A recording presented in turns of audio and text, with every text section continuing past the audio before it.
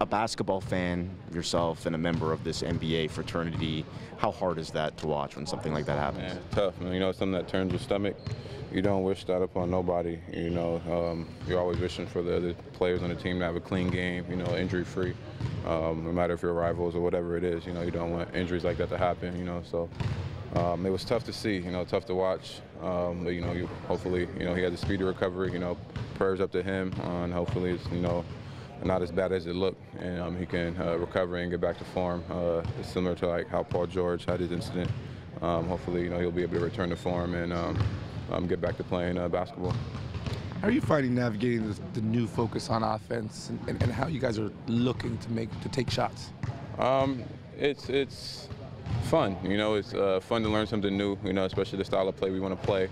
It gives you a lot of freedom in the offense. If you have an open three, shoot it. You know, don't turn down looks, you know, in our shot spectrum. So it's fun, you know, especially with the guys we have. You know, we got a lot of guys who are capable of playing this style of basketball, and I think we've done a great job learning a new offense in training camp and preseason. And I think the guys are excited to see how it turns out during the season. We're ready to get going and play against real competition where it really counts. Have you ever played on a team that played that style before? No. Not at all.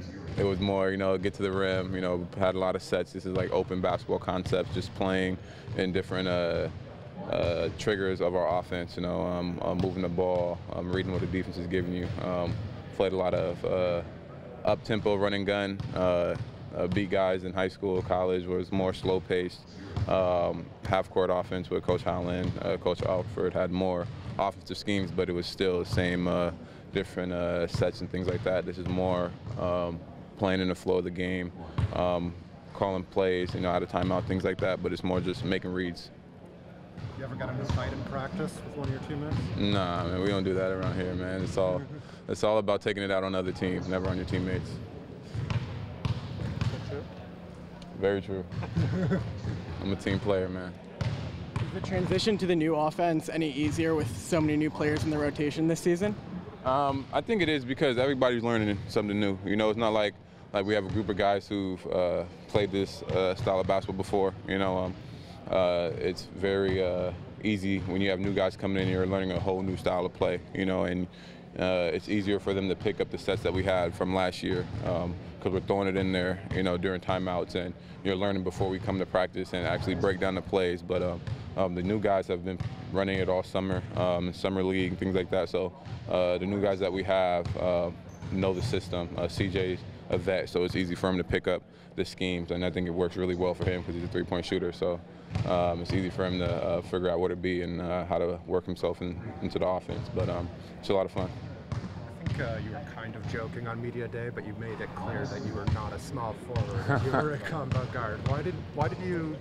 I mean, how much of a joke was it? No, it was a joke. I honestly don't care what it is on the internet or whatever is posted during games, whether I'm a small forward or shooting guard, it doesn't matter. It was just a little funny thing that I saw because I kept seeing it on Twitter about me being a small forward. But I honestly don't care. You know, I'm a basketball player. I play 1 through 4 depending on matchups and things like that. So it doesn't matter to me, honestly. There is the cliche that you are who you can guard, and you'll be asked to guard a lot of bigger guys. You were asked of that as early as your rookie season against Paul George in the playoffs. I mean, using your height, using your wingspan, what's the key to guarding guys who have 4 or 5 inches on you? Just being physical, you know, contact and things like that eliminate height. You know, so you're just trying to be physical, get low, you know, have better leverage in them. You know, I've been able to show that, you know, I guarded John Wall to LeBron in the post. I mean, even one time they put me on most Spates, which is crazy. But, you know, it's just about being physical and, like, using different tools, you know, fouling them a little bit where the ref can't see them, you know, little tricks like that where they can't get every foul call and the ref won't see everything. But just using everything you have against them to make it difficult.